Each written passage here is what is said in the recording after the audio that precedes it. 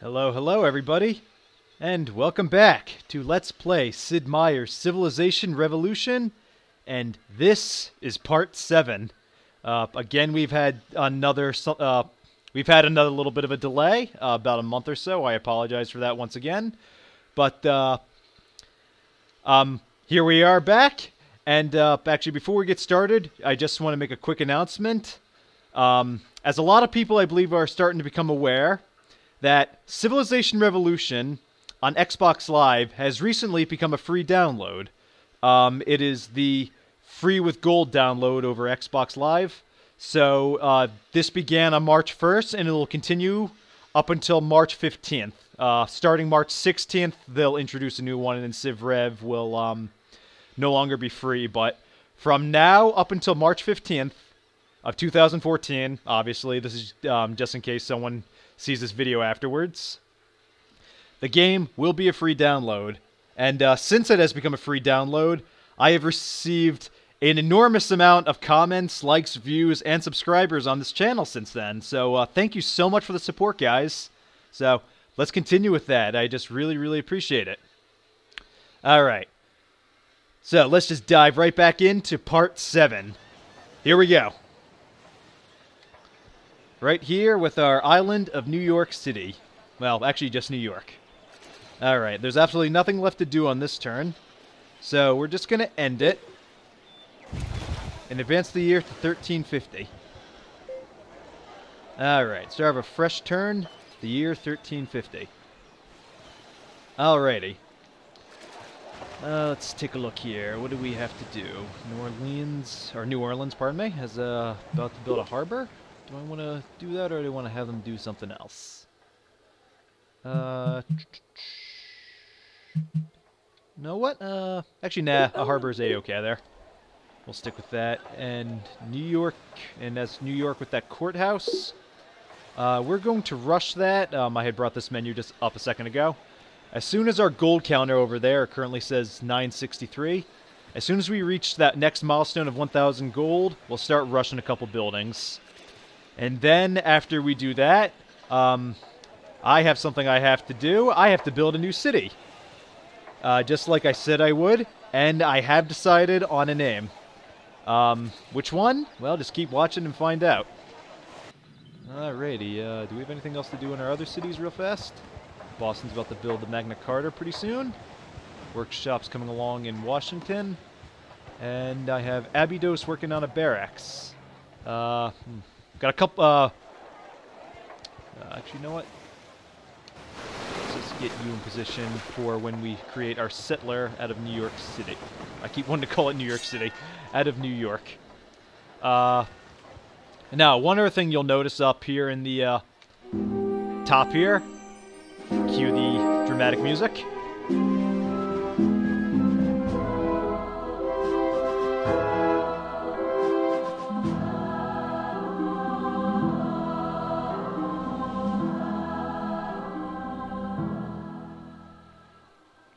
And cease the dramatic music.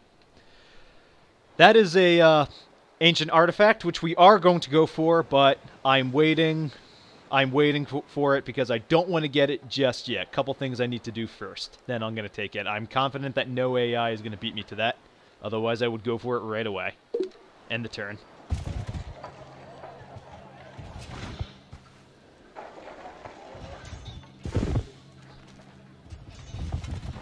A lot of German movements here.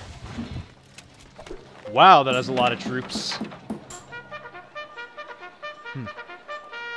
Well, if they try anything, Abydos here now has a barracks, so we can now generate veteran troopers.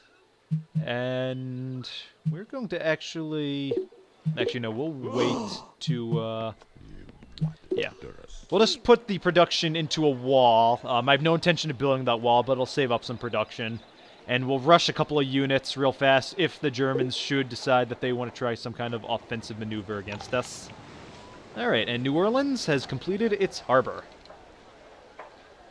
Let's see, we have all this new food, but not really, not enough population to take advantage of that just yet. I could move some of that production, but I'd rather keep that coming in, and we'll just slowly work our way up towards getting more and more food coming into the city as the population increases. But for now, let's switch that production over to a library. Take advantage of the fact that we're going to be utilizing those C-squares for science and boost that up. Alright, move you over one more square so you have a head start to where our new YouTuber named city will be. Let's see. Yep, end the turn. These turns are going by pretty quickly. Not a lot to do right now except sit and wait. I wonder where those German troops are going. I'm very, very curious. I don't think I'm at war with him. I'm actually going to have to check that. Who is winning? Let's see. We are all even for capitals. Technology-wise, I still have an advantage over Gandhi. I'm beating him by 3. I believe last time I looked I have 19 technologies to his 16. And everyone else is still trailing a little bit. One thing of note to note there is that Bismarck has actually made something of a jump. He was really, really trailing last time I took a look at him. So maybe that's why the Germans have gotten so aggressive all of a sudden. They've got some extra technologies to back it up. I'm still the wealthiest. And let's see, looks like Bismarck's also acquired a little bit of extra culture. He's got 4 great people or wonders. To my 5 great people or wonders, or converted cities. However, no one has converted a city yet, although I hope to do that so you guys can get a look at that. Alrighty, and our top 10 cities in the world. Boston. Delhi. Washington. Are you serious? Delhi's better than Washington? Well, okay, he's got 2 great people in there, and Washington's got none. Alright, you know what? We're going to have to do something about that. That does not sit well with me. But continuing on, Berlin, Thebes, Athens, Dortmund, alright, which I can't see. Apparently, Bismarck. Okay, another reason for his aggression. He's apparently expanded to, I'm guessing, to some island out in the sea. Where? Who knows? He's surrounded by the fog of war. Then we have 8 with Abydos. I am amazed that he could possibly have a city better than Abydos.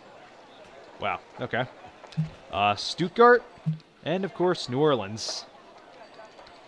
Well, I'm actually a little bit surprised that my cities are ranked lower than some of the AIs at this point.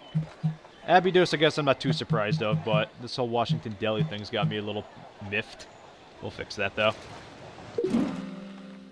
Alright, what do we got here? Exalted One. Our wise men have discovered the secrets of religion. Now we can build a cathedral. Okay. Let's see now. You may now rule the nation using the government type fundamentalism. With fundamentalism, our ground units will receive an extra +1 attack. However, our libraries and universities will cease to produce science. Do I wish to change the governments? Do I want to stick with the democracy? Or should I make the change? Well, at this point, we're purely in a science race with Gandhi, who is our second challenger. And I'm not at war, or rather, I'm not openly attacking anybody. So I don't really need that extra attack, so we're going to stick with democracy. However, before I finalize this, one little extra detail here about fundamentalism. That +1 attack, that only works with ground units, as it says. This will not work with any naval craft at all. And something else to note about this, it's +1 attack normally. However, if your unit is a veteran, then the 50% attack bonus that a veteran unit gets also applies to that +1. So it would be +1.5 attack power, or 1.5. When you get an extra attack boost, veteran status always improves upon it. Or at least I believe so. If I can, if we come up with a individual moment where I can disprove that, I will say it. Stick with democracy.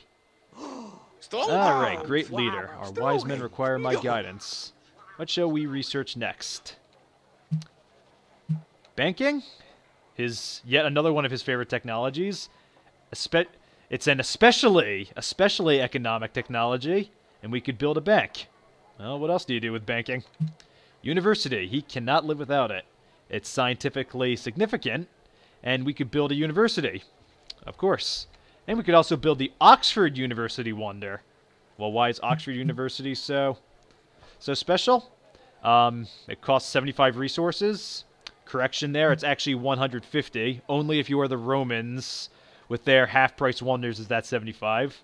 And if we build it, we could learn an advanced technology. I wonder what that could be.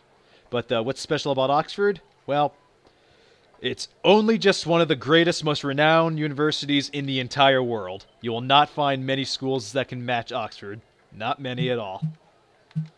Alright, moving on to invention. He wants it so bad, and it's mainly a military technology. We could build the Leonardo's workshop wonder. Then, of course, we got some expensive technologies down here.